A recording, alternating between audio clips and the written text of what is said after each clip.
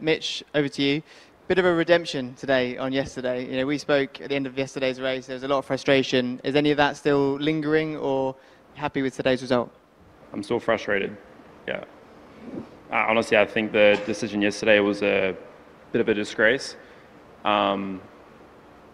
The indecision, but also, you know, in doing it in the race. So, you know, that one really hurts, and I'm really pissed off about it, to be honest. So, really not happy about that. So that's not gonna overnight. It's not gonna disappear.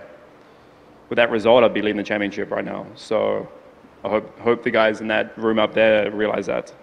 Yeah, no, I've made it very obvious that I'm not happy, and I think we need to maybe internally discuss some of the processes that need to be done in the future. And the consistency, I think it's becoming really inconsistent consistently, you know, ironically. So it's yeah, I'll try and leave it there because the frustration is still very much in my blood. But today, look, I was hoping for a slightly better qualifying 11th wasn't part of the plan after being quick all weekend. And it just was really difficult to make progress in the race. So, yeah, I was hoping to get to the front earlier, but I just couldn't. But left my attack late, which wasn't really part of the plan, but I just couldn't really get in position to take it. Had to really get my elbows out throughout the race.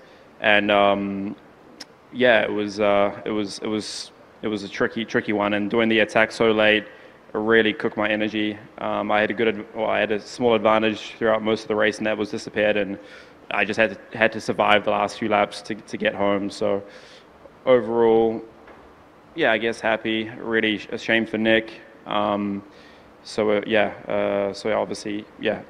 In terms of overall result for myself, not too bad, but I really feel for Nick as well.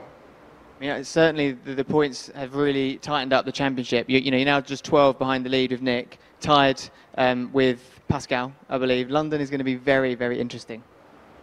Yeah, I guess so. Look, a huge focus for us is to beat you know, Porsche, and it's going to be a really big fight. And hopefully Antonio stops winning, so it gives us a bit of a chance. But it's going to be a good fight. We were quick there last year. It should be a track that suits our car. But we know that the Porsche you know, they've got a really strong package, and these two guys, you know, him and Pascal are really performing well. So it's going to be a big fight. And in terms of the drivers stuff, look, it will be what will be. Whoever does a better job will come out on top.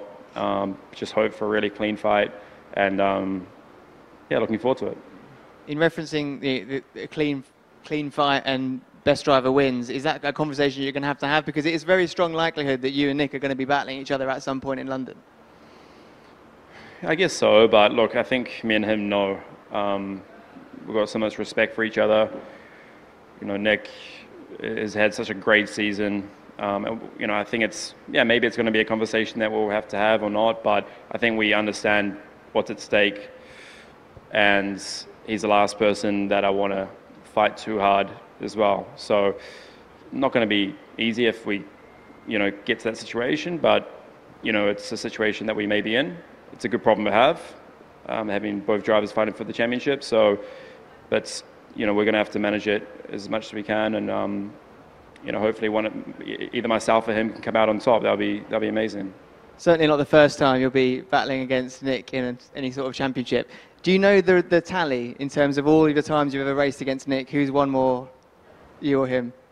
No idea. I'm looking into that. I'll let you know in London. Okay. Just don't look at go-karting, because he was really good in go-karts. So don't put fuel into the flame, man. Just let it go. I believe that's my Someone job. loves that. So it's fine.